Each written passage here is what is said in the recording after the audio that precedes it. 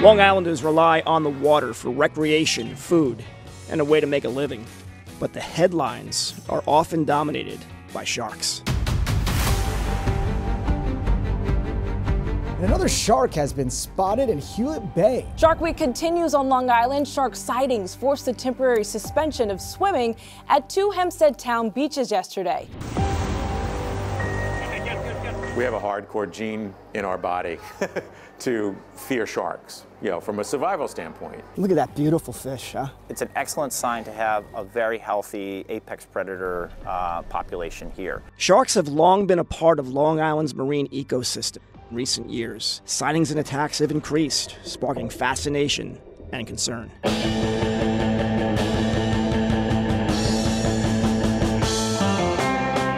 Is proving to be a crucial area, especially for young great white sharks, again, because of the food availabilities. Researchers here on the island are on a quest to understand why it seems more sharks are showing up in our waters. There's been a lot of great conservation work done with the bunker, so the food is there, and when the food is there, it can support these apex predators. Been a lot of great regulation on shark fishing through the years, so I think we're now maybe starting to see the benefits. Another big thing to keep in mind is we're seeing drones, and everybody has a cell phone. So there's also this perception that there's a huge increase in the number of sharks.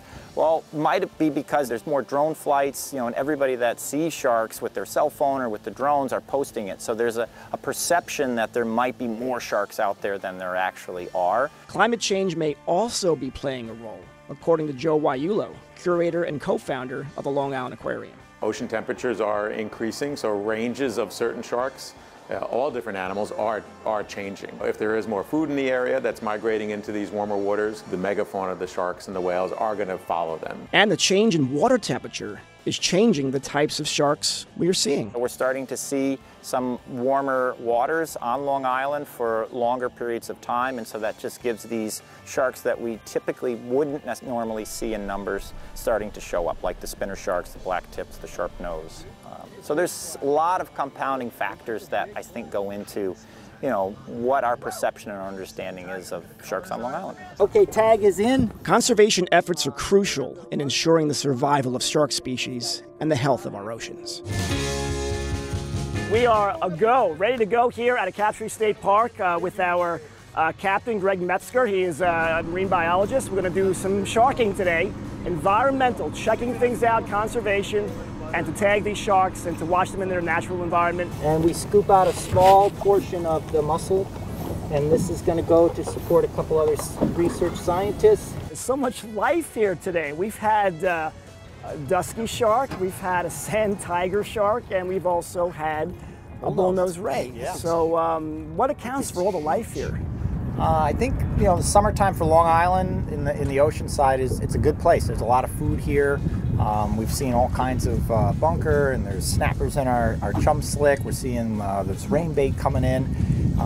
It's protected, lots of food, relatively few predators, and so it's just a really special place to be a shark in the summertime. The tag is going to stay on the shark, and it's going to record temperature and depth every 10 seconds for 28 days. After 28 days, it pops off the shark, and we'll get a location where it popped off.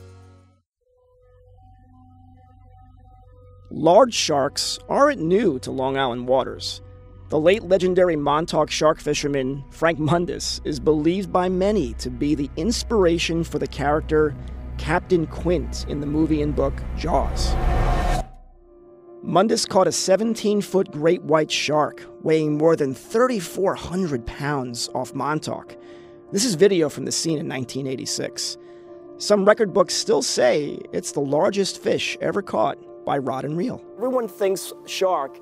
I think they think Jaws, and they think about the great white. What do you see with the great white population and what's happening here on Long Island? One of the first scientific questions that we set out to answer, which really jump-started this whole crazy adventure we're on, is the New York Bight, which includes the South Shore of Long Island, a nursery for white sharks. So we went out in 2015, we were permitted, and we had a pop-off satellite tag, and we were, I was determined to try and catch a baby white shark, and which we did. And so we were the first to put a pop-off satellite tag on a young of the year white shark, and that was proof of concept that, well, they are here.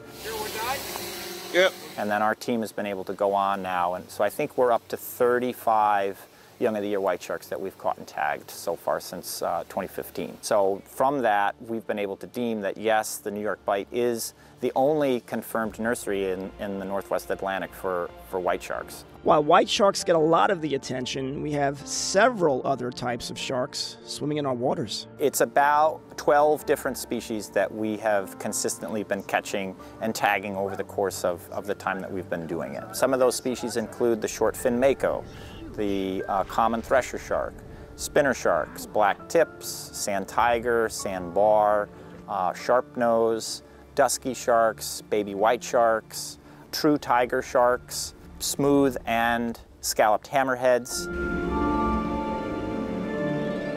This summer has been relatively quiet.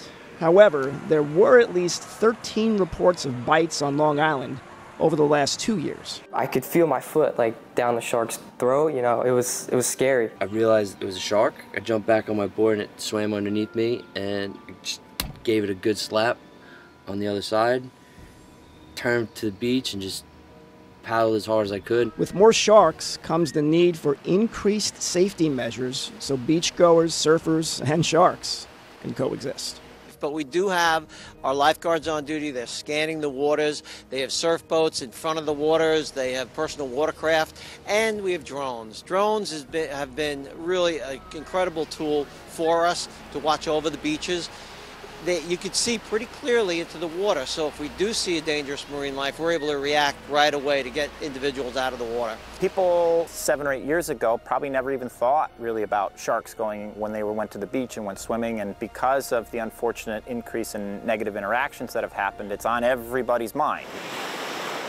And there are precautions you can take. You know, one of the biggest things that you can do is look at the water before you go into it. If you see large schools of menhaden, if you're seeing bunker splashing, if you see, ospreys diving, whales, dolphins, there's probably sharks there as well. And so you'd want to just stay on the beach, enjoy this spectacle in front of you that's relatively new for Long Island. You do want to use some caution when you do go into the water. You are entering their world. You're entering their environment. So avoiding dawn and dusk times when the lighting is low. Sharks do have some pretty decent eyesight, but if the conditions aren't that great, again, they're going to be more inquisitive. We use fishing lures that are shiny to flashlight and attract, right, to grab attention. So don't wear jewelry. Don't wear, things that are bright gold necklaces or rings or things. Just something that might flash in the water that catch their attention. In 2024, Long Islanders may have noticed a slight decrease in the number of shark sightings across the South Shore beaches. This might be attributed to the lack or lessening of the bunker and menhaden populations that typically show up across the area throughout the summer.